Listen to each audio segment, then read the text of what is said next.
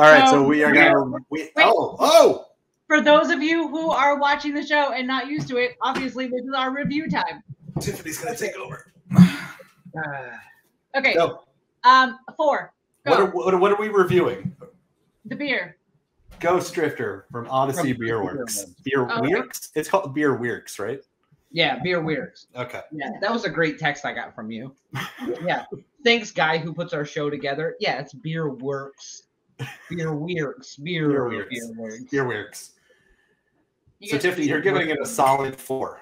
I'm giving it a solid 4. I really like this. I also really like pale ales, so I'm very biased when it comes to pale ales. But true story. As far as pale ales go, there is a really fine line of when things can become too bitter,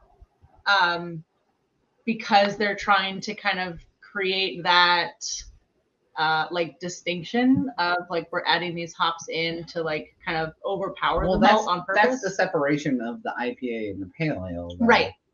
And I think this has a really good. It's not like the piney, like punchy in the face bitter that you might find in an IPA that's kind of trying to overdo it.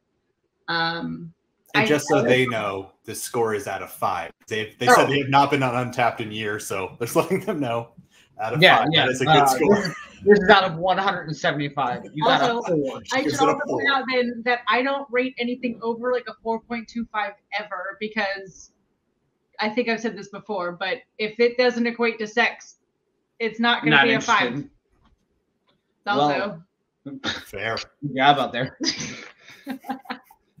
Little does Daniel know he's a 3, but you know, 100% out of the same scale, 400 inches. All right, so Daniel, what are you giving this one?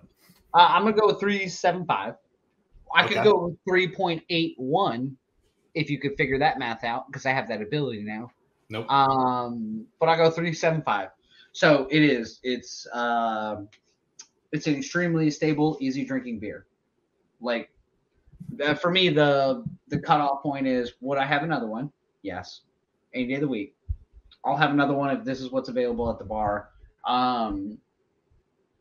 Is it my favorite pale ale? Probably not. Okay. Problem solved. You, Phil. Why is it not your favorite? Who fucking cares? It's my opinion. I asked. Next question. Phil. We can talk about that after this show. So, 2 ex-wives. We're not even married.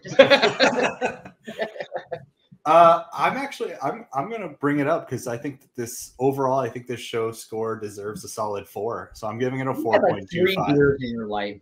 No. I'm giving it a 4.25, and here's Phil.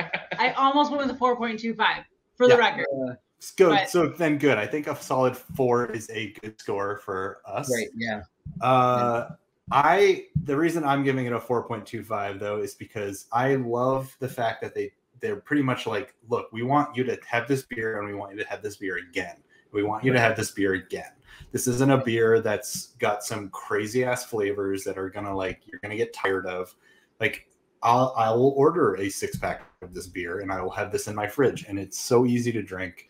Right. And so for me, they accomplished exactly what they wanted with this beer, and I think I have to applaud that. And for me, I would drink it again and again.